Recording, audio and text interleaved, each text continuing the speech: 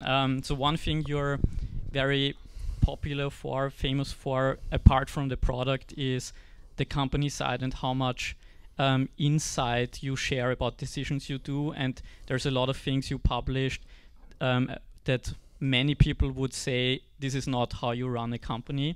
So could you maybe share some of the things that you maybe do differently compared to other companies? Yeah.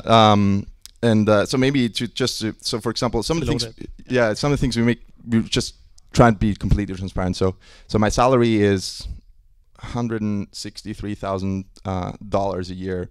Our revenues last month at Buffer were $420,000. We publish everyone's person's salary online. We publish our revenues online. When you pay for a subscription for Buffer, we have a $10 subscription. $6 of that $10 goes to salaries. $1 goes to hosting, and we actually break that down completely. And so transparency is a key part of our culture, where we try and put everything out there. And the reason we want to put everything out there, it's actually very, very simple. And the answer is somewhat short at times. And I sometimes say the reason is because, and there's nothing else. So the reason we make things transparent is because we think that is the right thing to do. There's no benefit. We don't do it to get press. We don't do it to get people to join our company, to sign up for Buffer.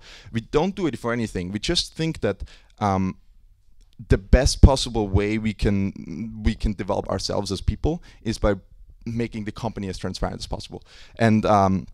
And there were some amazing side effects of kind of what we've started to do. That people, when we published all salaries online, I think in that month we had 4,000 people wanting to work for Buffer, and we were like, wow, this. That's totally crazy, because people were saying like, you know what, people were coming to us and saying like, you know what, I know more about your company than about the company that I'm working for right now. And that was really, people were really touched, and they were really like, hey, what really happens when you're that transparent is you build trust. It's like, hey, I'm telling you all these things about me already, right? You know how much money I make, you know how much money the company makes, you know where your money goes when you spend money with us. People say like, hey, I've not even told you anything about me, but I know everything about you already. So that kind of makes me feel like, hey, I can trust you. This guy doesn't want to hide anything. This company doesn't want to hide anything. And that's kind of been the flow and the situation with our focus on transparency. We've also focused on a lot of other values within the company. One of them being happiness and positivity. We believe that oftentimes when at a workplace, some of those things are not put in the center, and we feel that there's 24 hours in a day.